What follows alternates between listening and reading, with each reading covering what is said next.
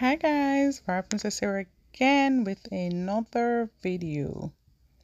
Livingston Caine, a juror accused of offering $500,000 to influence other jurors to return a not guilty verdict in the murder trial against dancehall artist Vybz Kartel, has been sentenced to 12 months imprisonment at hard labor.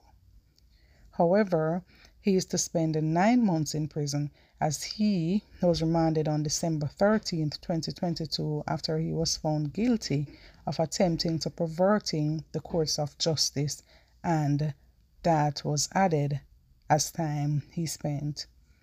The sentence was handed down by the parish judge Maxine Ellis in the Kingston and St. Andrew Parish Court on Thursday after being postponed twice due to Caine's illness that had landed him in the hospital. A social inquiry report, which was requested by the defense team, was not prepared, also stalled the sentencing.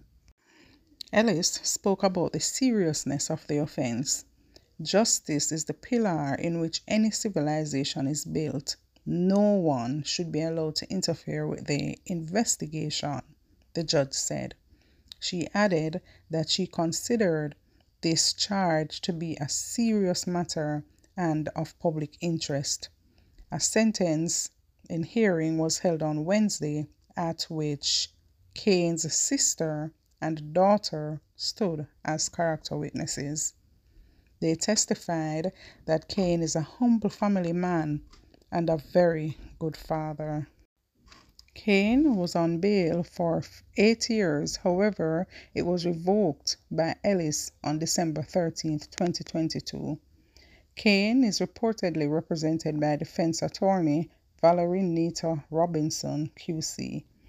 Kartel was ultimately found guilty along with his 2 co-accused for killing Clive Lizard Williams in August 2011 at a house in Havendale, St. Andrew.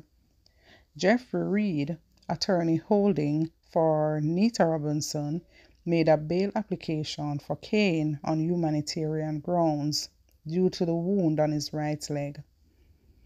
He argued that Caine's wound is not being properly cared for as he had already missed the hospital visit on Monday. However, the judge pointed out that Caine was in court on Monday and should have informed the court that he had a medical appointment.